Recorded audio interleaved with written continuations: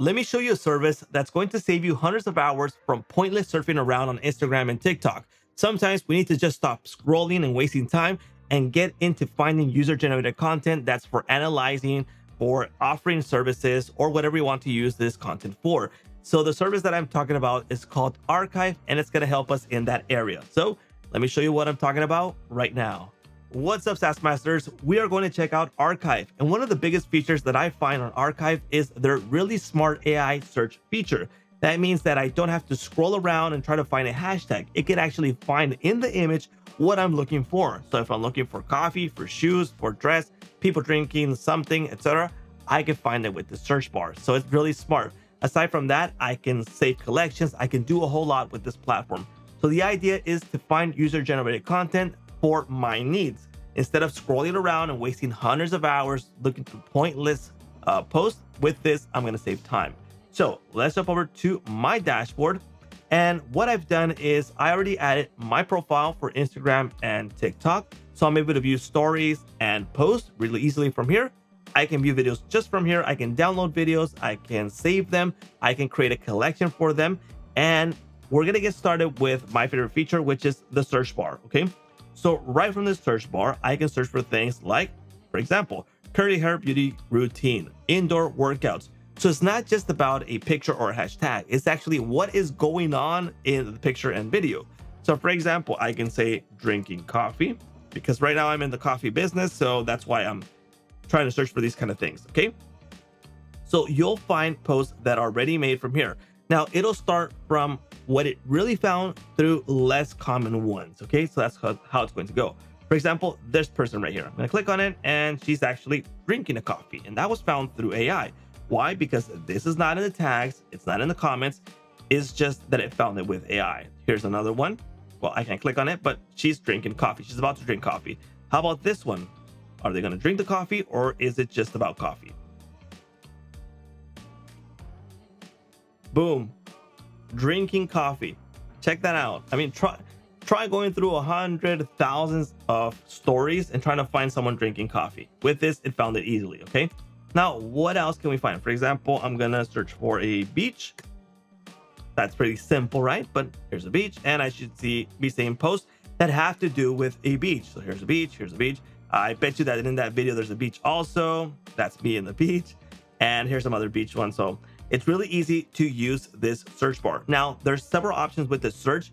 Now, this is finding in visual search only, but you can also use it from the transcript and the captions. So if you're looking specifically for that word in the transcripts or the captions, it'll find it. So it's pretty cool. For example, the transcript, if someone talked about a beach or drinking a coffee or something like that, then it will find it with that setting. Okay.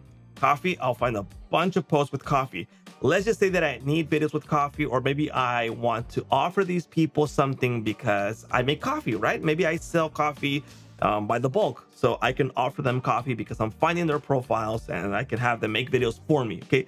It could be an example, right? Now you can add filters. You can search with the image, super search image match.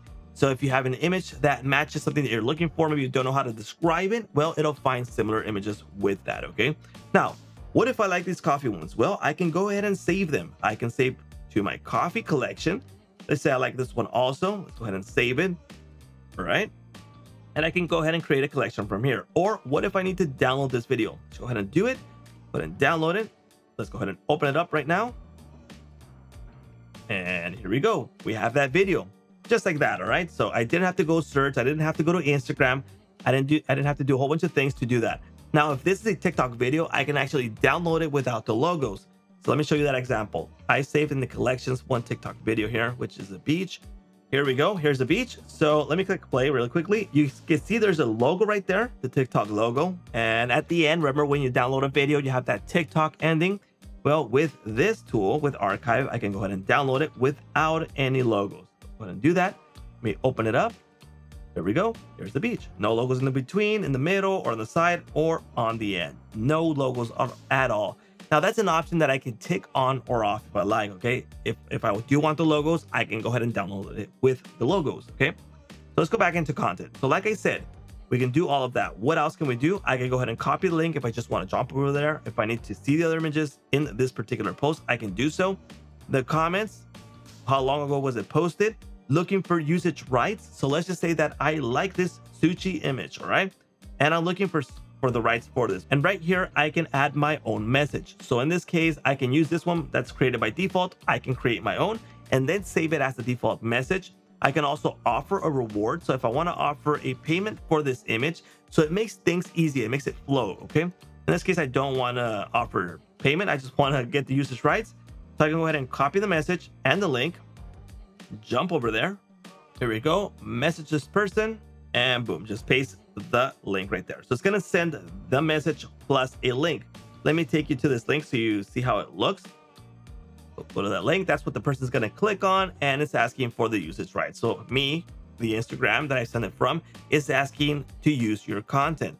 So I can approve it or reject it. So I'm getting the rights to use this really easily with this. And if I offer them a payment, well, it'll go through the process of the payment right there. So it's pretty cool, right? I mean, it makes things flow and makes it really easy. What else can we do here?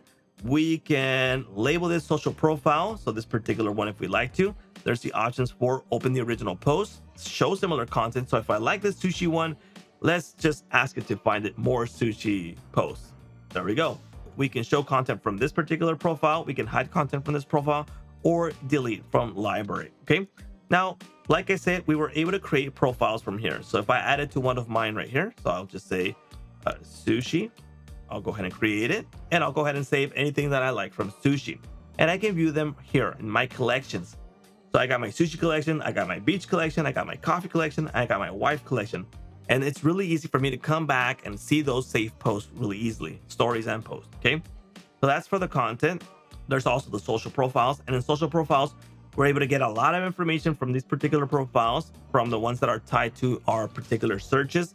And those hashtags are added in the settings, which I'll show you in a bit. For example, we're able to view this profile and click on it. I can label this profile. For example, I labeled these two as verified, so I can later find them. I can view their followers, last post, post total, IG post, etc. All the information here, all the way from comments total and share totals. Now I can download this data as a CSV if I need it. So it's pretty cool because I can use it for another automation service if I like, okay? Next, we got reports. So I can get reports from everything that's going on my profiles, who is tagging me and all of that from here. Content count, my IG reel count, IG stories count, and the information there from 7 days, 30 or custom. Total engagement by post.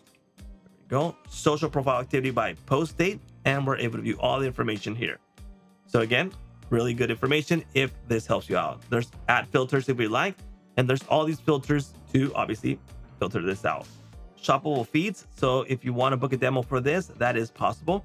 Next, we have the integrations. So in integrations, there's the integration for Slack notifications, shoppable UGC feed, and API. APIs is awesome for automation. If you're especially connecting through another automation that you want to use archive, this is really good. And coming soon. So do check this out, this list, and say if you're interested, so they add that integration. Next is the settings. So in settings, hashtags really help out archive know what you are looking for. So in my case, like I said, I'm looking for coffee. So Cafe Organico, things from my city, from another city that I go to, the beach, some more coffee tags. And that's the content that I'm interested in. So that's what I want to view, and that's what I want to work on. But add the hashtags that you need for your particular business, okay? Missing UGC from Instagram or TikTok? Well, go ahead and add it here by pasting the link. Bulk label profiles, automatically like mentions. So if you want to tick this on for auto like stories, you can do so. Digest, if you want to have that. Add team members. Sources, well, I connected my Instagram and my TikTok. You can add more accounts depending on your plan. Now, if you want to view other workspaces that you have, you can do so here or add a new workspace. Again, depending on the plan that you are on. So like I said, Archive is a really great tool that's going to save you hundreds of hours. I mean, this is for people who don't want to waste time scrolling around through every single post or a particular hashtag that you need to type in and just scroll around and waste a lot of hours. Well, you can do it from here in basically a few hours instead of using 100 hours doing things the manual way on your phone or on your computer and just wasting a lot of time. Plus, that AI search feature is killer. Do check it out yourself. The link will be provided in the description for Archive. And that's a wrap.